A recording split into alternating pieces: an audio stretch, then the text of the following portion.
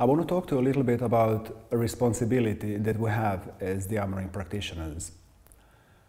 So Dearmouring is a very intense practice, and as such, Dearmouring practitioners, we need to take responsibility seriously for the well-being of our clients.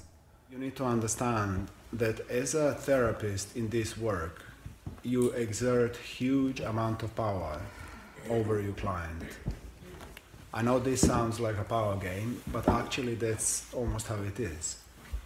Because this is Dearmouring, this is not a massage. And the client really needs to let go and feel super safe if they're to actually go into the inner process and trauma and release. So that means that you need to be super sharp about who you are, where you come from, what are your boundaries, and communicate it super clear with them. At every second, millisecond, like what are you doing? Where are you? Are you conscious? Are you aware? Are you honoring the boundaries? Are you responsible? So this topic of responsibility, you really need to take, you don't need to, but from my heart I ask you, as a human to human, please take it seriously.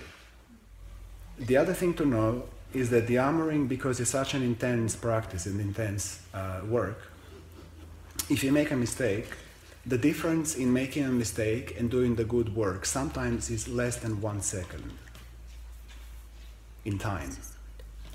And once you make a mistake, it's too late to go back.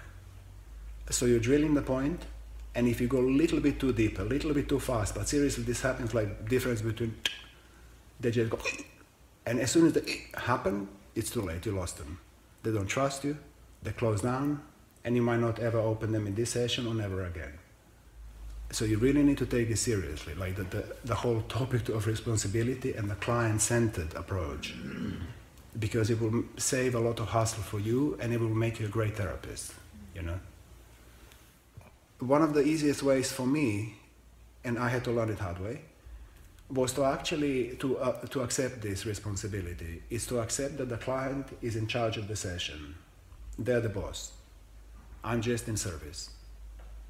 So if I can drill it in my little head that they're the boss, then I have to listen to them. And when I start listening to them, it's easier to be responsible, because responsible, again, it's an interesting English word. I don't know if it works in Swedish or other languages, but responsible, response, able to respond. So if I'm responsible, all it means is I'm able to respond to a certain situation in a certain time. And in this case, you need to respond to a client. Client doesn't have to respond to you, because then you're not responsible, then you're selfish. So being responsible is focusing, it's client-centered approach. Client is in charge, I'm in service. So if you have it like that, then it's going to be less of a chance you're going to make mistakes. The other level of responsibility is it's easy to take someone into the pain body. That's not really difficult. You just have to press hard enough somewhere on the body and they will go into the pain body. This in itself, it's just first part of the job. The responsibility part of this action comes into it that you need to help them and you need to hold them in the process of going through the pain body, going through the emotions, going through whatever they're going through in a safe way. So I need to extend my container. It's almost like my body extends and it becomes, I take the whole client inside my energy field and I hold them like I hold a little child, with love, with protection, with feeling of safety. And I can only do that if I actually care about the client. So the biggest part of responsibility is actually care for the client. I'm their servant. They're in the charge of the session. And they came to me hoping that I'm going to be able to hold them in whatever process they are going through in a responsible, steady and safe way. So they're trusting me.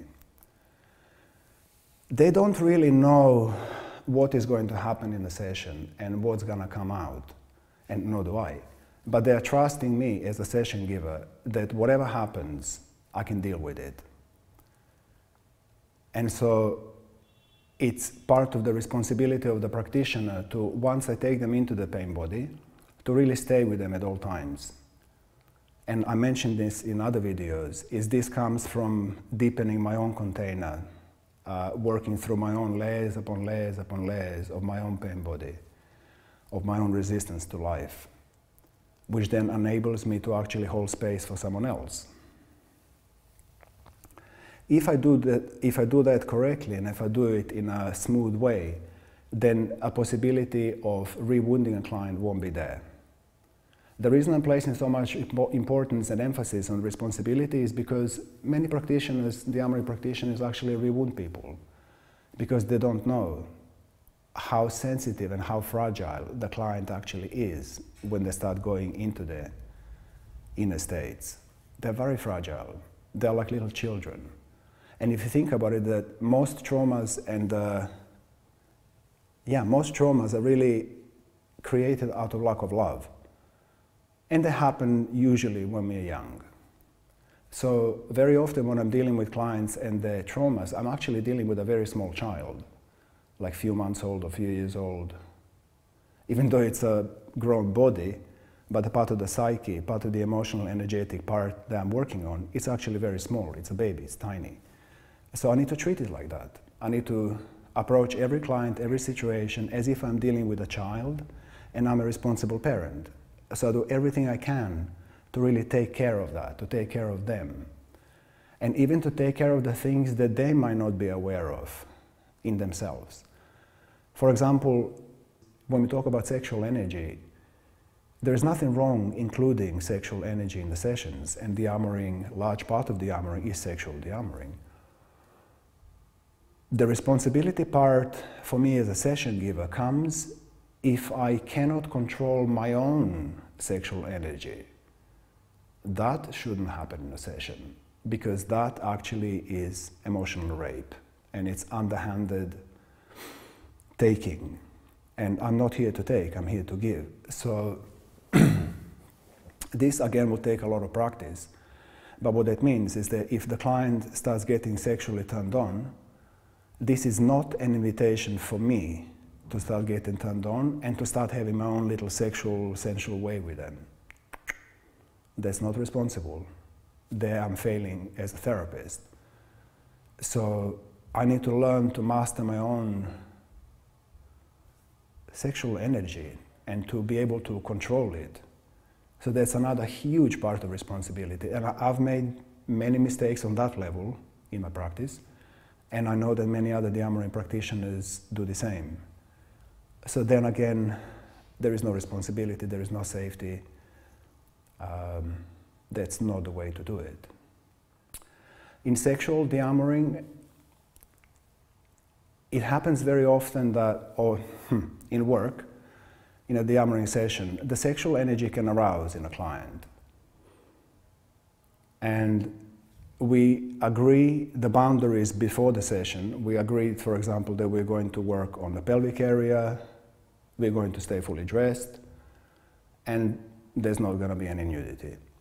However, throughout the session, the client might get turned on, which is okay.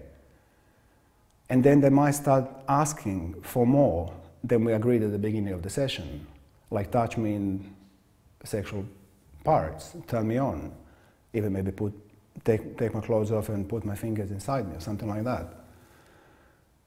And they really want it, they really are turned on, they're really like, yes, yes, I want it, do it to me, yes. If I did it, I'm actually overstepping the boundary. I'm not taking care of them, because a couple of days after the session and they calm down and the cycle completes, they start integrating, and then they sit at home and think like, what did I actually do? I didn't want that.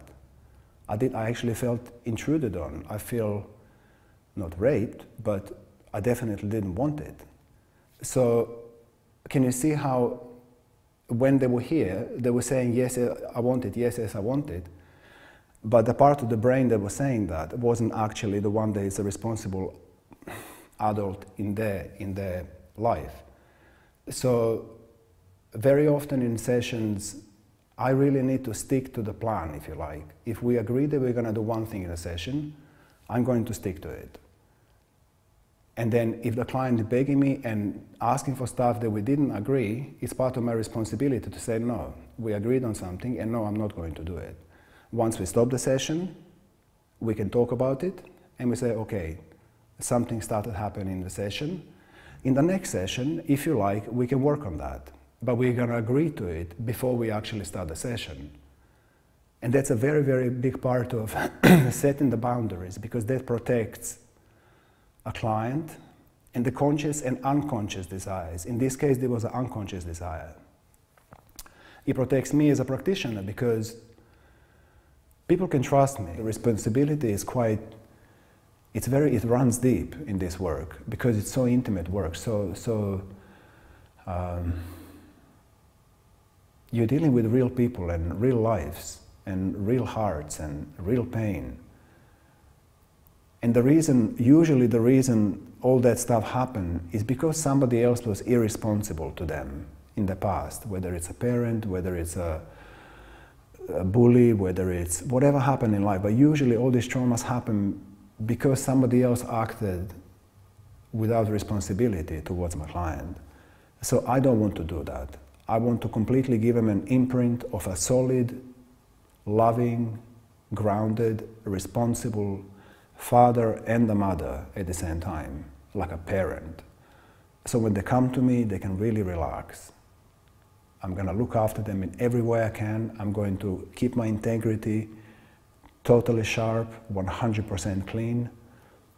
I invite you to think about it. I invite you to think all the possible clients you could have, all the possible situations you could have, and to really think deeply, how can I be more responsible? How can I be even more safe, really safe? So the person that comes to me, I want to minimize as many potentials to screw things up, because it very easily happens in de-armouring. I told you it happens so fast, changes happen like toof, toof, toof, toof, toof. And any of those toofs, if I miss it and I rewound, it's too late. Once I've rewounded, once the trust had been broken, once I fail to come from my center, even if it's for a millisecond and client feels it, poof, they're gone. I mean, what that means is that they don't trust me anymore. And if they don't trust me anymore, they're not going to open to me anymore or in front of me. So therefore the session from then on is shallow. And so the responsibility part, really think about it and ask me questions. If you have any more questions about the whole of this topic, just write them underneath the video and I'll respond, because it really is important.